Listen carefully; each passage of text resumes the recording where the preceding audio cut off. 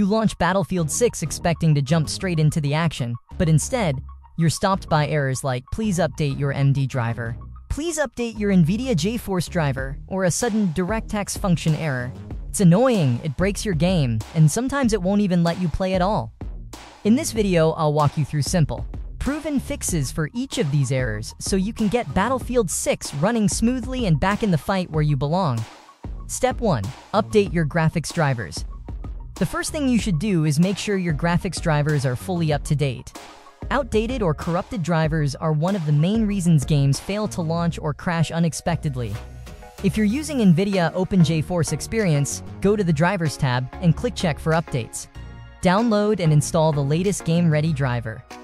If you're using AMD, open the AMD Adrenalin software, click the Home tab, and then check for updates to install the newest driver.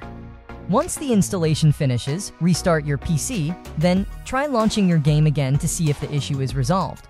Step 2. Verify or repair game files. Sometimes game files become corrupted or go missing during installation or an update, causing crashes, freezes, or launch failures. Verifying or repairing those files can quickly fix the problem. If you're using Steam, open your library. Right-click the game that's giving you trouble and select Properties. Go to the Installed Files tab, click Verify Integrity of Game Files.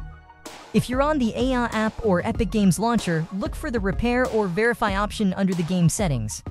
Let the process complete. It may take a few minutes. Once it's done, restart your PC and try launching the game again. And that's how you can fix the AMD driver, NVIDIA GeForce driver, and DirectX Function errors in Battlefield 6.